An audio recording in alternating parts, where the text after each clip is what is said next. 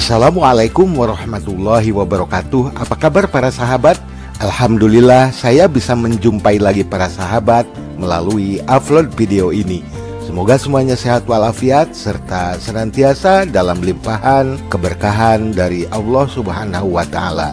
Amin ya Rabbal Alamin.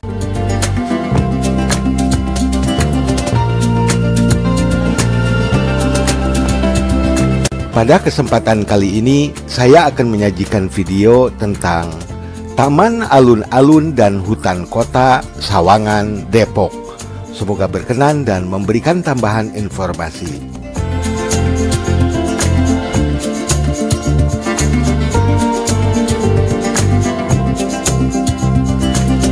Selamat menyaksikan videonya dan jangan lupa untuk subscribe, share, like, dan komen video ini serta klik tombol loncengnya agar bisa mengikuti video-video berikutnya.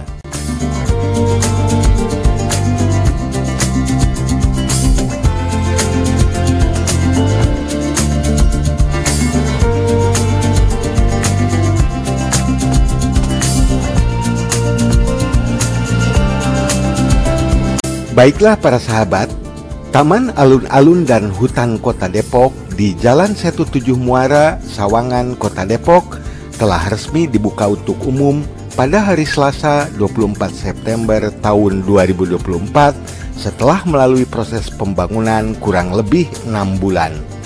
Alun-alun ini dibangun di atas lahan seluas 2,3 hektar.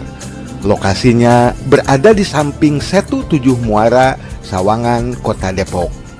Dari total luas lahan 2,3 hektar tersebut, hanya 60% diantaranya merupakan bangunan dan sisanya dibiarkan menjadi ruang terbuka hijau. Alhamdulillah, saya berkesempatan untuk mengunjungi alun-alun ini pada hari Minggu tanggal 3 November tahun 2024.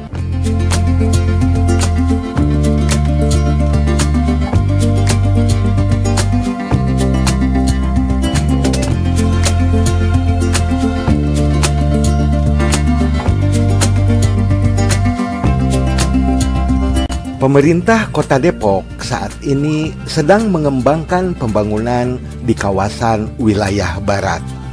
Kecamatan Sawangan dan Bojongsari telah ditetapkan sebagai titik keramaian baru atau New Center Point Kota Depok. Sawangan dan Bojongsari memiliki prospek cukup tinggi sebagai pusat bisnis, hunian, dan gaya hidup di Kota Depok. Oleh sebab itulah Pemkot Depok membangun alun-alun dan hutan kota ini di perbatasan Kecamatan Sawangan dan Bojongsari agar dapat berfungsi sebagai ruang publik yang bermanfaat khususnya bagi masyarakat sekitarnya.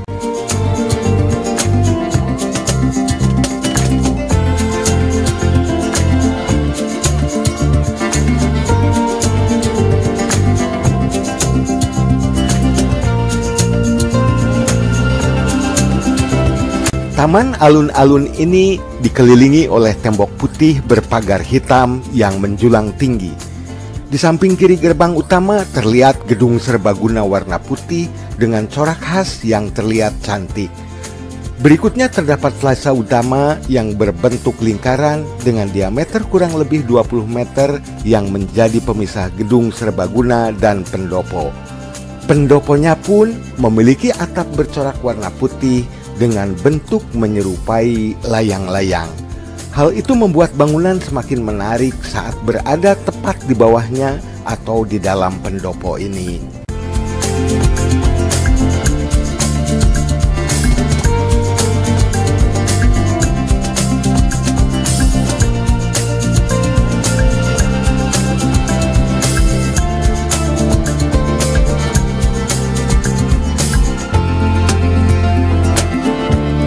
Alun-alun ini juga menyediakan arena bermain anak-anak yang berisi perosotan, ayunan, jungkat-jungkit, dan kursi putar.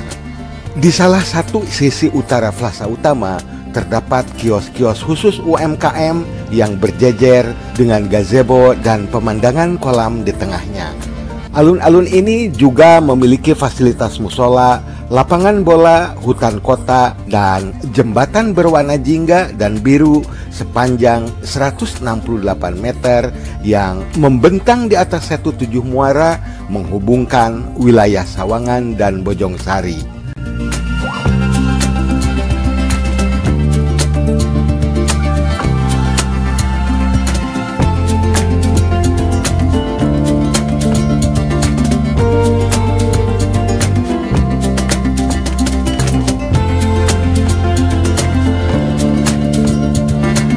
Keberadaan jembatan gantung yang melintasi Situ Tujuh Muara ini telah menjadi ikon untuk alun-alun maupun kampung wisata pesona Situ Tujuh Muara. Dengan latar pemandangan Situ Tujuh Muara, pengunjung dapat menjadikan jembatan gantung ini sebagai spot foto yang instagenik.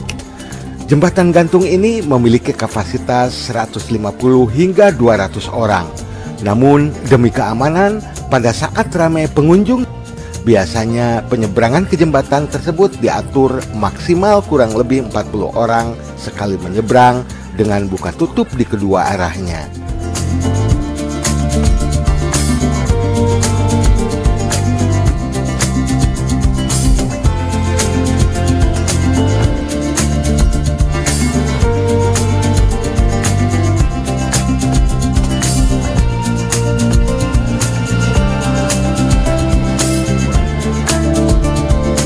Taman Alun-Alun dan Hutan Kota ini dibangun dengan anggaran 58 miliar rupiah, terdiri dari 45 miliar rupiah untuk pembangunan alun-alun dan 13 miliar rupiah untuk pembangunan jembatan gantung.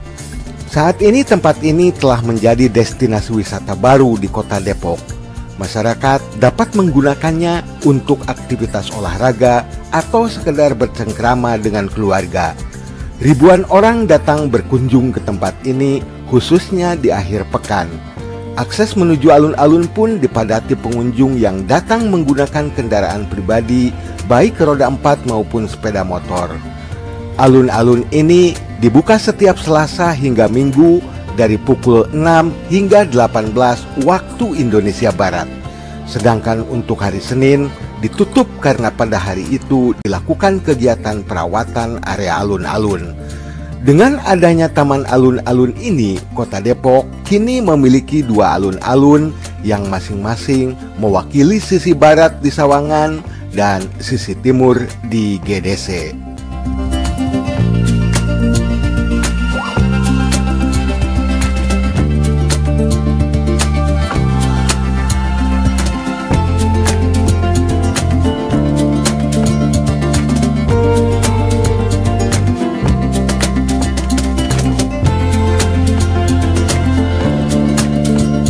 Nah, para sahabat, itulah ulasan singkat tentang Taman Alun-Alun dan Hutan Kota Sawangan, Depok. Terima kasih telah menonton videonya.